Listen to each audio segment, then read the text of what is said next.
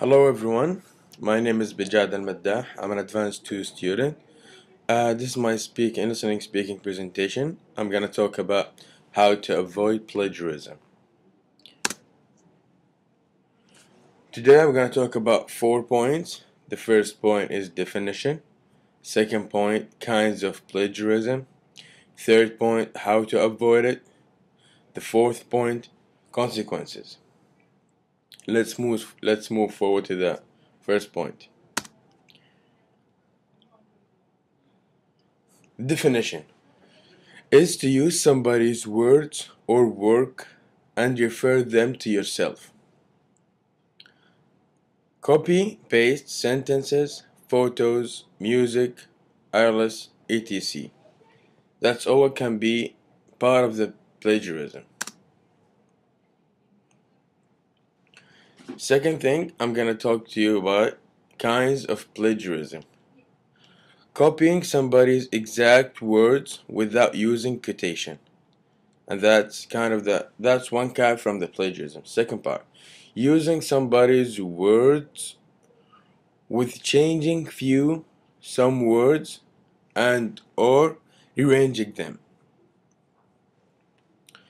Paraphrasing, summarizing a paragraph without using citation.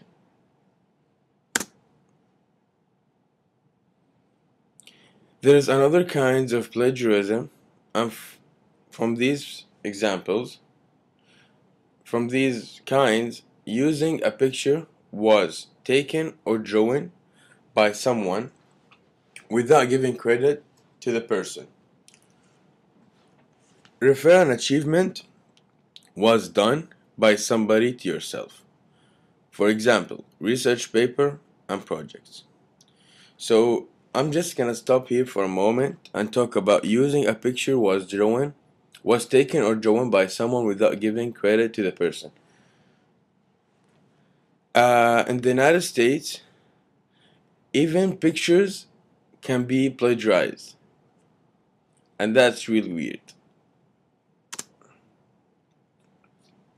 How to avoid plagiarism? Using quotation when copying the same exact words plus putting the author's name, and that means give credit. Using citation in the reference section. Third solution, when summarizing and or paraphrasing, don't forget to cite the work or the experiment.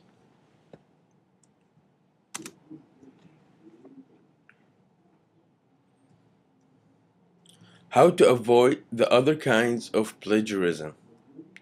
By taking a picture personally of the original picture by a personal camera. What does this sentence mean? It means if there is a picture that you liked on the internet and you wanted to use it, but if you copy it and paste it, if you save the image and use it, that would be plagiarism. But you can use the picture by printing the original picture and take a picture for the original picture by your personal camera. Give credit to everyone who participated in the research or the project on your work.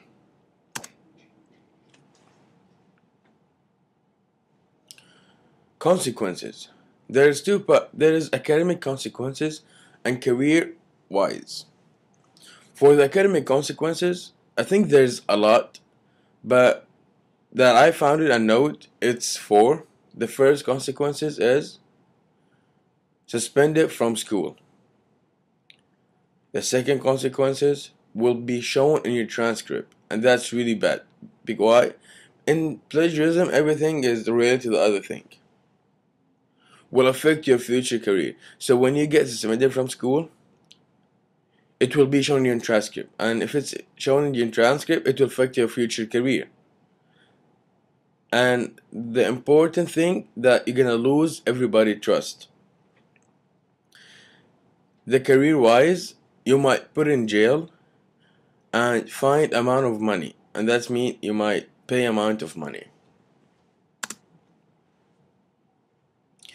In conclusion, copying using somebody's work will affect your reputation, future education, and future career.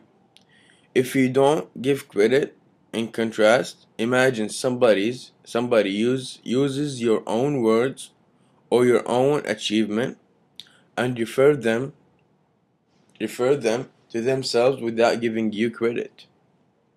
And it's not nice, I think. It's not nice. Hope you enjoyed the presentation, and you should be careful from plagiarism, because in America plagiarism is really serious and you might get in big trouble if you plagiarized. And if you have any questions, I'll be glad to answer them. So you can send me the questions at my email. It's written over here, b_almadah@hotmail.com, and I'll be glad to answer them. Thank you.